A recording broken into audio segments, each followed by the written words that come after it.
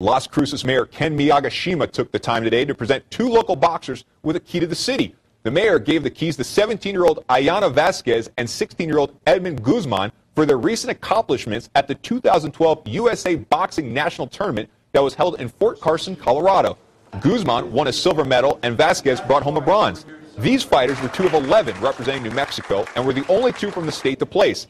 As junior fighters, Vasquez was a 9-time national champion and Guzman was a state champion. Also in attendance showing support for the teenage boxers was fellow Las Cruces boxer Austin No Doubt Trout. Mayor Miyagishima was proud of his local boxers and says why he is such a huge fan of the sport. The boxing is truly it's a sport one by itself in its own, and I don't think that'll never go away. I mean, it's been around for over 100 years, back since the 1800s. I see it continuing on. There's something about boxing as opposed to anything else.